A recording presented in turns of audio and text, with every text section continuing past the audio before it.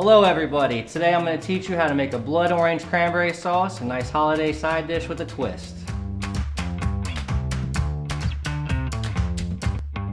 Hello everyone, I'm Executive Chef Braden Shepard for Brightview Senior Living in Crofton, Maryland. Today I'm going to teach you how to make a blood orange cranberry sauce. Simple and a nice step up from the traditional cans everybody likes to go and get from the store. To make this wonderful side dish, we're going to need a few items. Cranberries, fresh or frozen, blood oranges, granulated sugar, and water. So our main ingredients, of course, are cranberries. You can do fresh, you can do frozen, they're not always in season. Freezer usually has them in any grocery store. Blood oranges, kind of seasonal, December through May. There are different types of blood oranges. I try to find the ones with more red coloring on the outside. It's going to give it more of a crimson color on the inside most of the time. First thing we're going to do, take our cranberries, put them into our pot. Going to add our water. I'm doing 1 pound of cranberries to 1 cup of water to 1 cup of sugar. We'll put everything in. We're going to turn the burner on low, and we're just going to let her cook and simmer. So we'll start to see the cranberries pop when they're getting ready and closer to being done. So we've got our sugar, cranberries, and water in here. Had it on a medium-high heat. We got a little bit of boiling going. Cranberries are all starting to break and separate. The skins are popping on them. They'll happen the same way, fresh or frozen.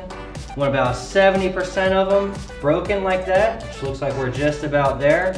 So our last step, second step, take our blood oranges. I've already peeled and cut them. I took and squeezed them, got as much juice as I can in there because we want that juice. That's more flavor. That's just concentrate going back into here. So we're going to pour our oranges and our juice in. We're going to bring it back up to medium-high heat. We're going to stir these in gently. A little more stir, so we're going to get it back to where we were just about with the bubbling. We're going to turn it down just a little bit, and we're going to let the oranges cook, and we're going to let everything heat up and get the flavors, the tangy, the tart from the blood oranges to go and infuse into the cranberry sauce. Won't take long, 10 to 15 minutes at a little simmer.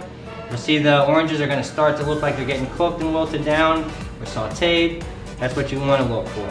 So now that we've got to where we want to go, we're going to take it out of here, dump it into some other pans, put it in the refrigerator, and we're going to let it get chilled to where it turns into that jelly that we always see in the can that jiggles when you come out of the store. Alright, so we've had our cranberry sauce in our dish. We've had it in the fridge for about 2 hours. Little nice thing to do at the end to kind of finish it off, save one of your oranges. Almost every kitchen at home's got some kind of a cheese grater, a microplaner, a zester. You can take one of your last oranges and just run it over that. Don't get the white. Stay with the dark colors. Inside here, the white and yellow, that's really bitter. That's not what we want. So keep spinning your orange. Run it over the top a couple times. Nice little beautiful garnish on the top. So there's blood orange cranberry sauce. Really hope you'll give the recipe a try for your family dinner this year and kick it up a notch.